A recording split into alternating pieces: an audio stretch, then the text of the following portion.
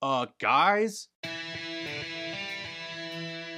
Welcome to Ranger Reviews, a web series we look at episodes of the TV show Power Rangers and then discuss them. Today we're exploring the 44th episode of the show Power Rangers Turbo, as well as the 249th episode overall titled Chasing the Space Part 1. We begin this episode outside of Justin's house, which I don't think we've ever seen before. He's walking with his dad, who is talking about how he has a huge meeting with the president of the company. He's getting a new job, I guess. I don't know. This guy must be so fireable. Justin brings him his briefcase and he tells his dad to relax. Justin says goodbye. So who's paying for this house? On the moon, Divatox arrives in her wagon looking at a giant monster, Gold Goyle. Porto introduces him and Divatox tells him to go and destroy the Power Rangers once and for all. At the youth center, everyone's watching a space shuttle land on TV, and everyone watches Justin getting real into it. We then see an interview with the commander of Nasada. Get it? Then Justin's dad shows up and he walks over. Justin asks how the interview went and his dad says he got the job. They hug. His dad then says that he wants to talk to Justin about something and they walk away. At another table, his dad tells him that if he takes the new job, he'll have to leave Angel Grove. He said he won't leave unless Justin comes with him. Justin vents about how much he loves Angel Grove and how all his friends are here. But for some reason, he doesn't list Carlos as a friend. Instead, he just says that Carlos is going to put him on the soccer team. Dude, Carlos has been your butt buddy since like day one. Don't play him like that. He'll even miss Bulk and Skull, who are in old stock footage hitting each other with whipped cream. Justin's dad says that they'll stay then, but then Justin's communicator goes off and Justin says that they can talk about it more later. He starts to leave with the others, but Carlos asks what's going on and Justin explains that he might have to move. At the power chamber, Demetria explains to the Rangers that they have an urgent message from Eltar, which Justin claims is the source of all their powers. Zordon's on the screen flickering in and out and he says that Eltar is under attack, but they need to stay and defend the Earth. Zordon says to beware of something, but then he disappears. TJ asks, beware of what? Dude, that's the thing we're all doing. Gold Goyle is getting ready to head to Earth and Divatox squeals in delight as he leaves. Back at the power chamber, the alarms go off and Alpha says that something is entering the Earth's atmosphere and Alpha says whatever it is, it's massive. Bigger than a Megazord. Shift into Turbo. The Rangers flip into the forest running, but then they see nothing. Then, through lightning, Gold Goyle shows up, mocking the Power Rangers. They talk back and forth for a bit before Gold Goyle spits a giant explosion at them, knocking them down. The Rangers call out their rescue Zords, forming the Rescue Megazord. They jump up, avoiding an explosion from Gold Goyle, firing at him, but then he uses tentacles to break their guns. They then go straight into artillery power, and they fire, but Gold Goyle sends it back at them, knocking them around pretty brutally, hitting them completely down. There's also a bunch of bad shots here of them still holding artillery power when they weren't. They then stand up, but it means nothing because they're getting their asses handed to them.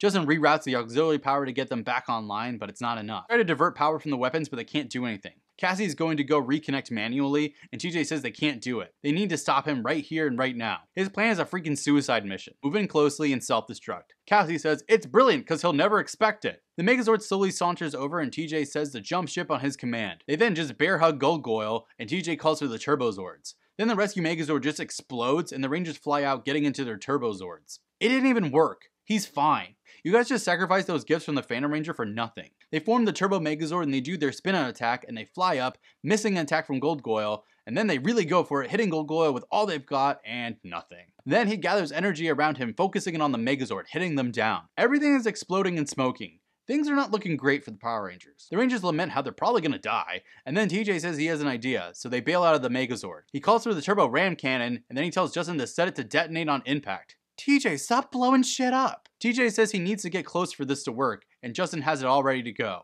TJ calls a lightning cruiser and he flies toward Gold Goyle, firing the turbo ram cannon out into his mouth, exploding in his mouth, and that somehow blows up Gold Goyle. What? TJ lands getting out of his car, celebrating with the others. Carlos points out that they lost both Megazords though. Yeah, I feel like that was a pretty big oversight. They teleport out for the power chamber. As they whiz by, Rygog and Elgar are walking with Pirantrons and they realize that they can follow them to wherever it is that they're going. They then climb the rocks to find the power chamber on the hill. Wait, they've never known where this was the whole time? Meanwhile, on the space base there's a party and Divatox is celebrating because the Megazords are gone. And she says, today, the Megazords, and tomorrow, and Rygog says, the Power Rangers chamber. They then tell her that they found the power chamber and the Rangers are inside. Divatox is excited. She commands the armies to be ready. At the power chamber, the Rangers tell Demetria about the Megazord, and Demetria says that Elgar has fallen to evil forces. They want to go help Zordon, but Demetria says no. She and the Blue Centurion will go to Eltar to help Zordon. They will leave immediately. The Rangers seem apprehensive about this. Outside, Pirantrons with flags show up. Like a shit ton of them. They're going around on their bikes, scouting out an area for way longer than necessary. Demetria says that the Rangers shouldn't worry, they'll be as safe as they can be. Justin then gives Blue Centurion a hug and he ends up giving him his lucky coin. TJ says they'll protect the Earth in her absence. Divatox is now with her army outside, walking with Rygog and Elgar. This is kind of surreal, watching her getting really ready to take over everything. Viva la Diva. Demetria then gives a really bad speech about how the Power Rangers are awesome, and she teleports out with the Blue Centurion. The troops are ready outside, and Divatox sits in her snake throne, but then she sees that Demetria and the Blue Centurion have left Earth. She says they attack now. The Pirantrons mobilize, taking off on their bikes with weapons and flags. Alpha sees what's going on outside, showing the army heading their way on the viewing globe. They're climbing the rocks up to the power chamber now, getting closer and closer. The Rangers aren't sure what to do, and TJ says they have to go out and face them. And Alpha says there's way too many. TJ says they can't just wait to get attacked. Alpha says to be careful out there, and he opens the outer doors. The Rangers rush out, running toward their biggest battle yet. To be continued. Damn, this is a good episode, though I have to say that the Gold Goyle fight has a terrible ending to it. But other than that, everything's pretty great. Can we talk about Justin's dad, though? Like, this guy has to be low-key a meth addict, right? I mean, he's constantly looking for work and struggling, but he somehow has, like, a nice house. I thought he had a job, and that's why he was back in Angel Grove to begin with, but now we find out that maybe not. And then he gets a job, and then he has to move, but then he won't leave without Justin. I mean, duh, Justin's your son. Who the hell has he been living with when his dad wasn't around to begin with? We found out way back in the Turbo movie that Justin lost his mom somehow, so seriously, who is watching Justin? Okay, rant over. Next time we get to a place I don't think I've ever thought we'd get to on this channel, the final episode of Power Rangers Turbo. How will this mixed bag of a season end? Find out next time, but until then, may the power protect you.